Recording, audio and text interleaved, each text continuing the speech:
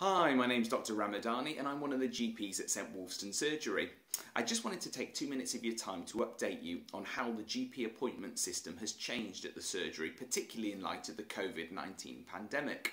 You're probably aware that we've started to use telephone appointments more frequently than we used to. And we're really proud to say that during the pandemic we've kept our doors open throughout and we've continued to offer face-to-face GP appointments where that's been clinically appropriate.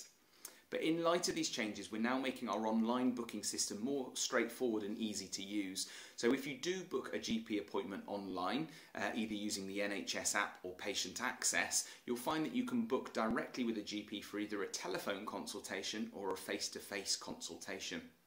If you don't know how to book these online, feel free to visit our website at stwulfstan.co.uk and in the top right-hand corner, click on Online Services. Now, it's really important that you choose the right appointment for the problem that you're presenting with. So, for example, some things lend themselves better to telephone appointments and other things to face-to-face appointments. It's really important to try and get that right first time so that we can offer the most efficient service to you that we possibly can. Reasons why you might choose a telephone appointment might include medication reviews, reviews of symptoms where you've seen a GP about the same problem before, even things like rashes now we're managing to do very well over telephone appointments. During the consultation, the GP can send you a text message to your smartphone and you can reply with the photographs. Other things might include things like anxiety and depression, essentially things that don't require a physical examination.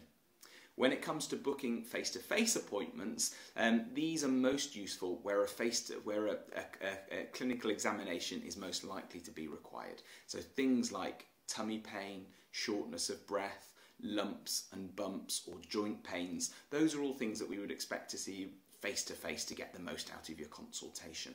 But please remember, of course, if you've got symptoms of COVID-19 infection, such as new fever, new cough or change in taste and smell, then ring reception first so we can find the most appropriate appointment type for you.